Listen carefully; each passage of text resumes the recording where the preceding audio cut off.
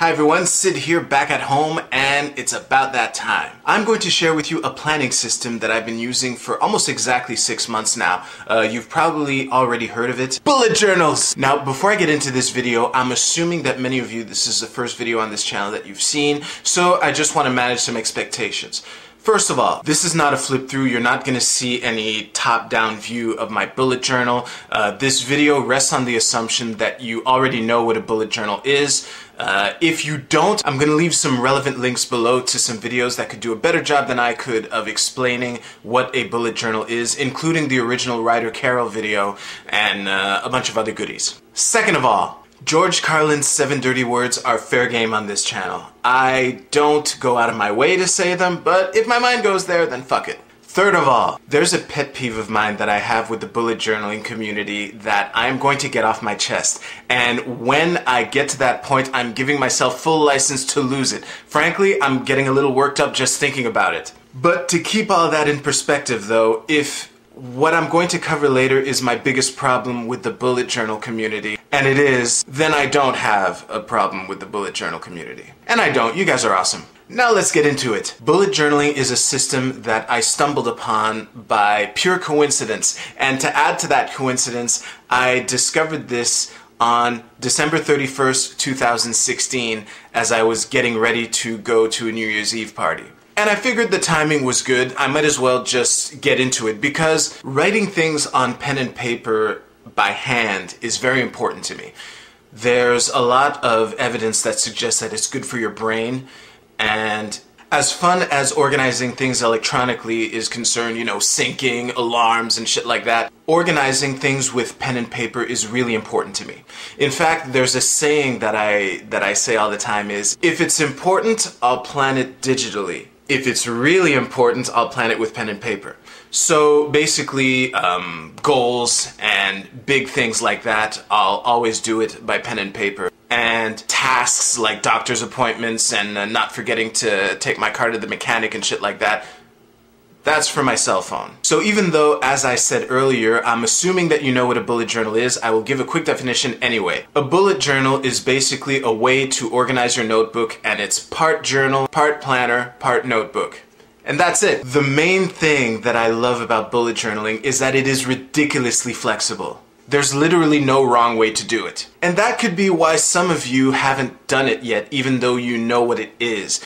A bunch of bullet journaling videos, on YouTube especially, are done by a bunch of artsy chicks who are into scrapbooking and doodling and dedicating an entire page to practicing your cursive. By the way, when I was in elementary school, I learned cursive. So what you guys call cursive, I just called handwriting. And this can be intimidating to someone because no matter how often these women tell you that you don't need to make it as complicated as they are, it could just seem like a lot of work, which is why I'm going to tell you how I've been doing it for the last 6 months. Another thing that I love about bullet journaling is how easy it is to intermingle notes with tasks and events. And with the philosophy of the bullet journal, it's really about you flip to the next available page and you use it for whatever it is that you need done at that moment.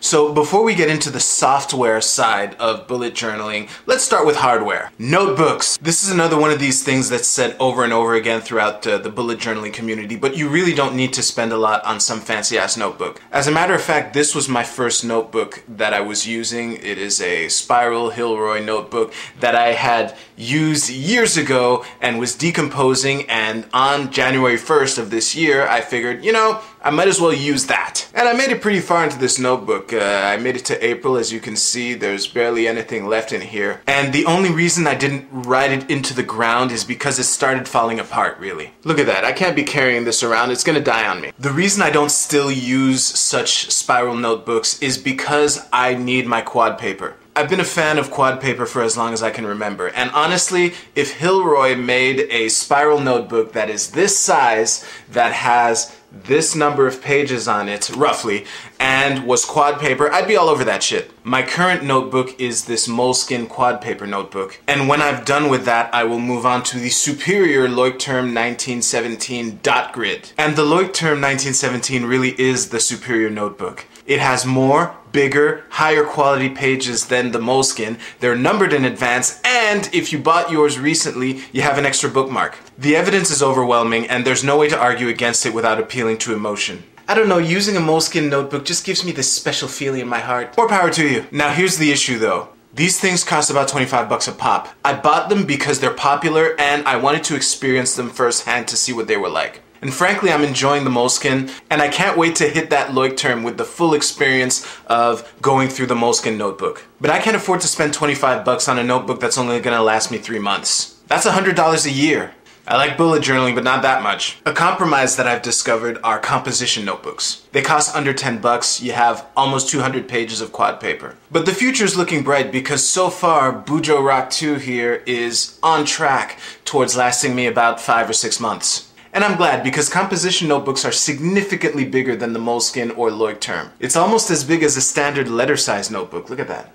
Moving on to the next piece of hardware. Pens! I gotta say, I'm glad I'm not recording this in January or February. Because back then I would have said there's no way I'm using more than one pen in my notebook. But since then, I've discovered a YouTube channel called Verbal to Visual, and I've basically gone into sketchnoting. So now I use the 3-color system that he proposes. Blue for text, black for illustrations, red for support. Or use whatever colors you want. Or just one, honestly, I totally get it. I find 3 colors complicated, but I like the result. And it mainly only comes into play when I'm creating a new spread anyway. So now let's go to the software side. I'd like to start with a word on keys. I'm strongly against the idea of putting a key in your bullet journal.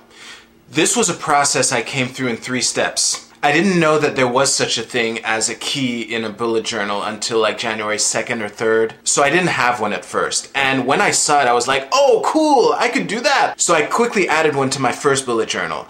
And after a couple days, I came to the realization, if you need a key to remind you what a symbol means, you don't use that symbol often enough, and you could probably do without it. Keep it simple, stupid. My first reflex is to say don't waste your time with the standard default future log that is explained in the standard bullet journal. You might end up using it anyway, a lot of people do.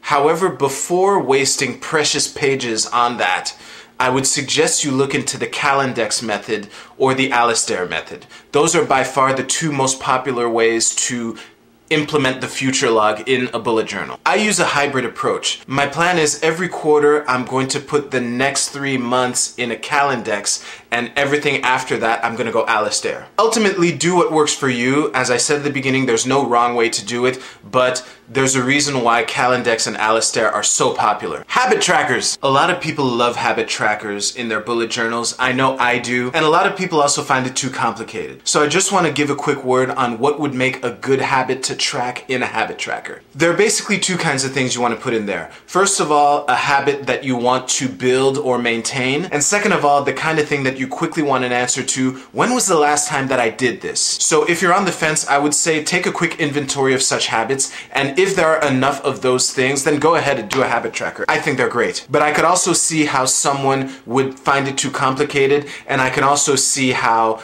someone would get discouraged by having a line for a habit that they want to build and seeing all those days go by without an X in there. I know that since January, I've removed some habits like that from my tracker. Weekly spreads! I am so lucky that on January 1st, the very first weekly spread that I saw, I will put a link below, it was a 1-page weekly spread. And that was a stroke of luck because almost every weekly spread that you will find on YouTube is a 2-page spread. And if I hadn't stumbled on this so quickly, I probably wouldn't have a weekly spread in my journal. I'm not doing 2 pages every week. Ain't nobody got time for that. So this is what it looks like. As you can see, you have your tasks, your events, and the only difference is this free-for-all section at the bottom here, which for me usually ends up getting filled with shit that I want to get done this week, but not on a specific day. The main difference is the link, the video that I linked below. She extends the 2 median lines all the way down. I prefer to just have it as a good, nice, and proper free-for-all section. As great as the bullet journaling community is, there's one thing that drives me nuts. If only there was a word in the English language that was used to describe a series of words that are probably united by a theme and may or may not be highlighted by bullet points. I know! Collections. It's a fucking list. There is zero added value in using this word to describe something that is an age-old concept that already has an age-old word. I'm almost ready to go, sweetie. I just need to review my shopping collection. What's a shopping collection? Oh, it's a list. I've written down all the things that I want to buy in a page in my bullet journal. Oh, so you mean a list? I don't know why I just played her as a valley girl. Calling your list collections doesn't really do anything, besides causing confusion when you talk about them to non-bullet journalers. You might not even use that term when you talk to non-bullet journalers, which is a clue. Seriously, y'all need to stop. Or not, whatever. Again, if this is my biggest problem with the bullet journaling community, then I have no problem with the bullet journal community. But I roll my eyes every time I hear that fucking word. I'm glad that's over with. So before I let you go, I just want to mention some channels that I found useful. Links below. You gotta start with Boho Berry. She's like the godfather of bullet journaling on YouTube. Godmother. God-parental person? She's great, but she's definitely one of those artsy chicks I mentioned at the beginning. I watched her February series where she basically filmed herself setting up her day every day, and I counted at least 10 pen changes at some points. But I do appreciate her taking the time to mention that she only goes into that detail when she has time. The next are in no particular order. Verbal to Visual. That's not a bullet journaling resource per se, but it is a note-taking resource. It got me into sketchnoting.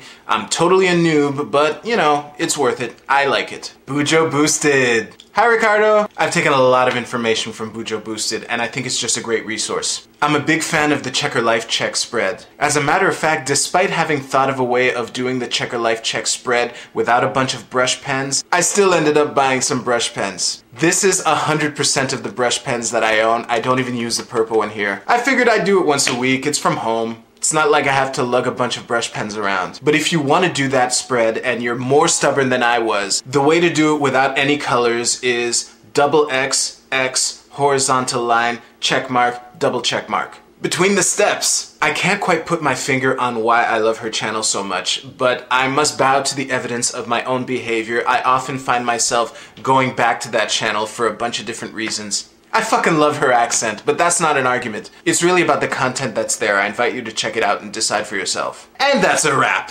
Thank you so much for taking the time to watch this. If you're new to this channel, I invite you to check out some of my other videos to decide if this is the kind of channel that you want to subscribe to.